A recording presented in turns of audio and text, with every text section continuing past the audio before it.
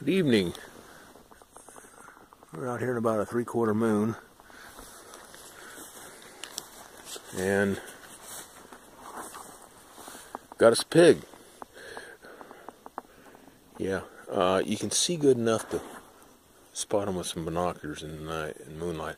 I shot him from about 50 yards with the 44 Magnum suppressed. It's this SRT round. I'm using 300 grain Hornady hand loads. They're subsonic. They're powerful enough that you get pass-throughs on them, and they do mushroom up and open up, but it doesn't really that first shot hit him hard and knocked him down.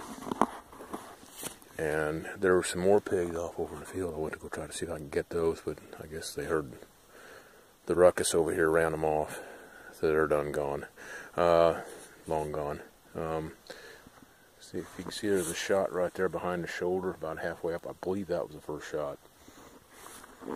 You can hear him gasping for air and all this, and blood gurgling up, but he wasn't really stopped yet. So I shot him again. I believe that's one of those back shots right there. Yeah, there's a shot about 3/4 the way back.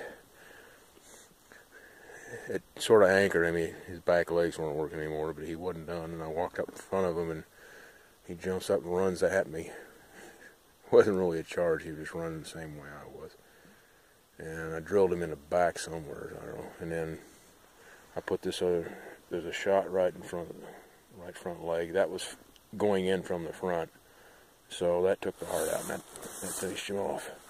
This is probably, I'm going to say 125 to 140 pounder.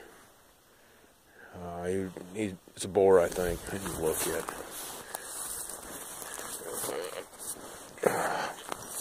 Get your leg up there. Yep, that's a young one. Balls barely dropped. Yeah. Oh, I don't know if I fool with him or not. He's got some tusks on him starting out there. There's some ornery stuff. He was by himself, and then another group was a sounder of them. I was going to try to go over and get some of them, but it didn't work out. But I got one, and he took 1,200 grains of lead to shut up. So these pigs are tough.